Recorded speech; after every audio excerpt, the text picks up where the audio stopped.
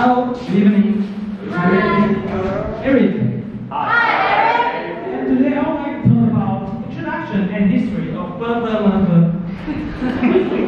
So, what is Bopomofo actually? What is 注音? Actually, it is the auxiliary phonetic symbol system. Okay, symbol system. That it means it records the sound of Chinese characters.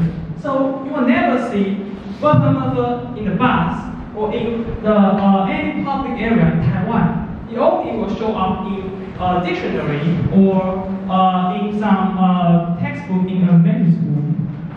So you can see here. Here, this symbol sounds p, this symbol sounds p, and this symbol sounds z. And let's talk about the names of Bopomofo. So in Chinese, Taiwanese people call it 注音, which literally means phonetic symbols. However, in English, it is called Bopomofo, which comes from the first 4 symbols of the system. So you can see is Bopomofo.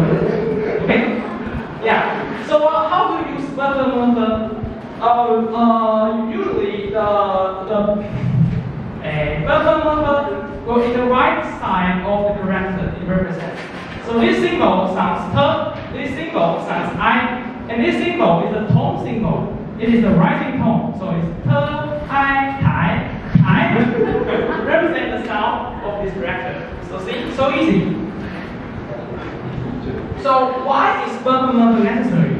If you learn English, Spanish, or like other language, there's no such auxiliary phonetic system.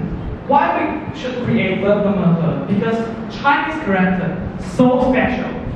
Most of the writing system in the world, like including English alphabets, Greek alphabets, or Korean alphabets, is what is so-called phonogram, which means that each letter represents the sound. Even you see an unfamiliar word, you can still know how the word pronounces. However, Chinese, so unique. It is so-called, Chinese character is so-called a logogram. That means each character represents a meaning, not represent the sound directly.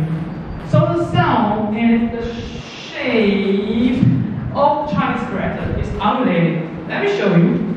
So, if we learn without Bopomofo, so if I want to know the sound of these unfamiliar Chinese characters, like this, wow, so complicated, I don't know.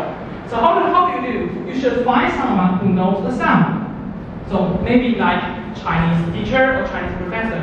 However, you cannot always find a Chinese teacher by your side.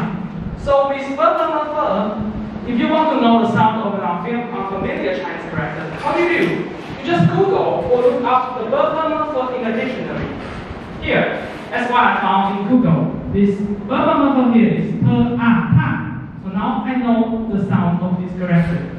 So see, with Bopomofo system, it's much easier and convenient for us to learn Chinese. So let's talk about the history of Bopomofo. Well, Bopomofo is quite new. It was just created 100 years ago. Well, in the early 20th century, the nationalist governments promoted the Mandarin Chinese as the national language of China. And they found that Bopomofo as a tool for people to learn the sounds of characters in Mandarin Chinese. So next, let's talk about the creation of Bopomofo. How did the people or the scholar create the Bopomofo?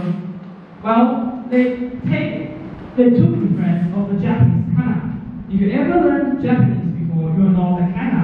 All kana is from Chinese character. So Bopomofo was created from the components of corresponding Chinese characters or the ancient forms.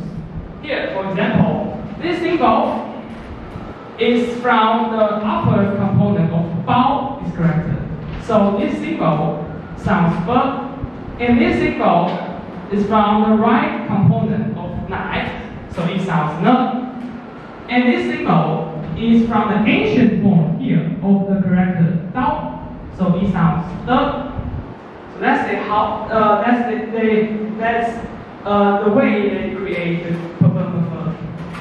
So how about the current situation of Bopomofo? Well, now only Taiwan is the only country that uses the Bopomofo as the national system, because well, the nationalist government defeated from the mainland China to Taiwan and bring the system.